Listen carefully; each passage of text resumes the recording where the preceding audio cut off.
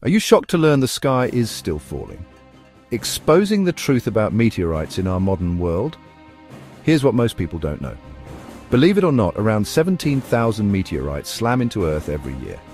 Most are tiny, burning up as shooting stars or splashing down in oceans where nobody sees them. But sometimes we get a front row seat. Take Chelyabinsk, Russia, 2013. A massive fireball exploded in the sky, shattering windows and injuring 1,500 people, all from the shockwave. Scientists even fished pieces of it out of a frozen lake. Or Botswana, 2018. For the first time, astronomers actually tracked a 6-foot asteroid before it hit. It exploded in the atmosphere and fragments rained down in the Kalahari. And in Winchcombe, UK, 2021, a rare carbonaceous chondrite crash-landed right in someone's driveway. No, it's literally older than the sun. So next time you look up, remember, space rocks are still falling. You just might be the next to find one.